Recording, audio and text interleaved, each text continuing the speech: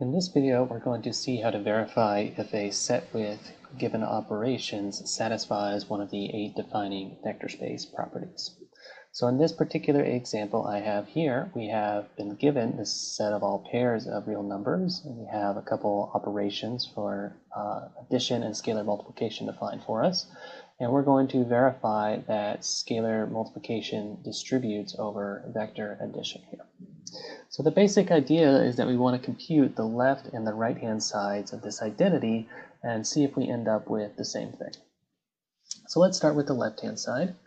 So we want to compute c, some scalar, multiplied by the sum of the two vectors x1, y1 plus x2, y2.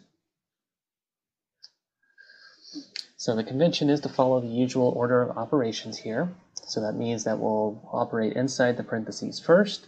So we'll do this addition inside first. So I'm just going to write down what we're going to do next. And now we'll go ahead and add x1, y1 to x2, y2. When I say add, I have this funny addition symbol here, which means that we're going to follow this addition operation up here. So when we add x1, y1 to x2, y2, we get 2x1 plus 2x2. In the second spot, we have 2y1 plus 2y2. Now we are going to do the scalar multiplication following the rule for scalar multiplication up here. So the scalar multiplication rule says multiply the first component by c and the second component by c squared. So that's exactly what we'll do. We'll write down a c times the first component. And then we'll write down a c squared times that second component.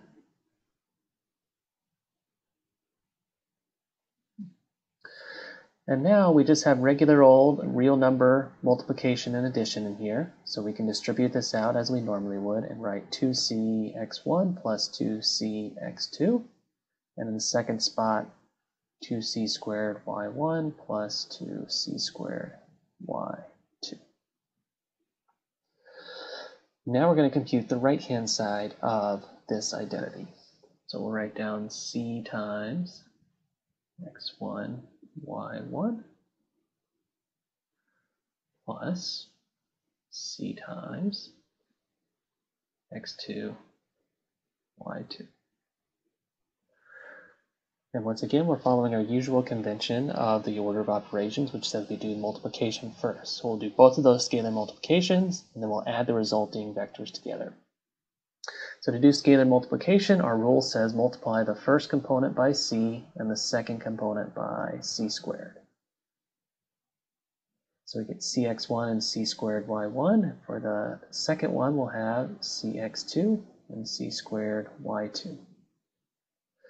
Now to add these two vectors together, if we look at what our rule says to do, it says take the first components from each of them, multiply them both by 2, and add them together.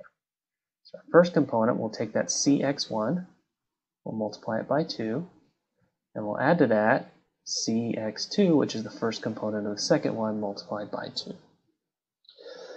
Now what the rule says for the second spot is basically the same thing, but with the second slots. So we'll take 2 times the second thing in the first one plus 2 times the second thing in the second one.